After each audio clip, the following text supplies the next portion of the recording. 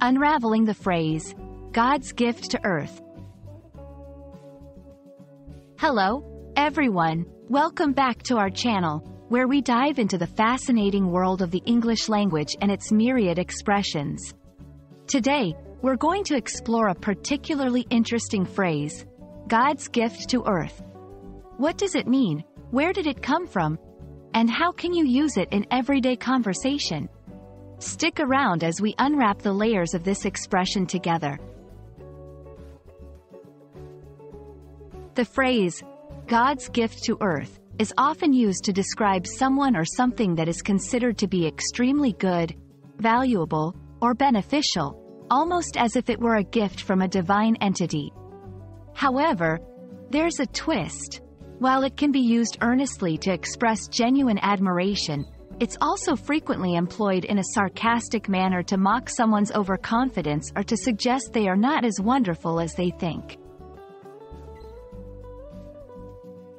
Understanding the origins of idiomatic expressions can be quite tricky, as many evolve over time and through cultural usage.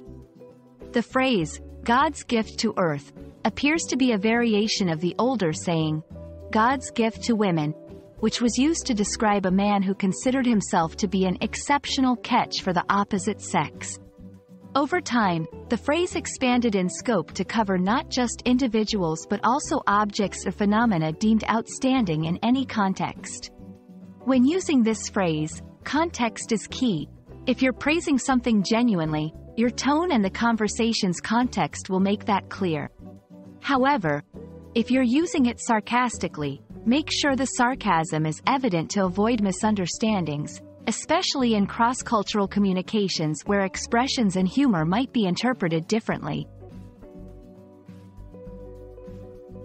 To help you grasp how to use God's gift to earth effectively, here are a few examples. 1.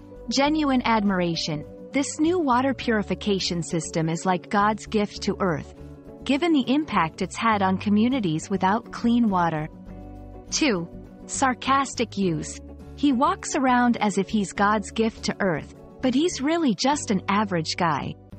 3. In literature and media, the critics hailed her performance as if she were God's gift to earth, a testament to her exceptional talent.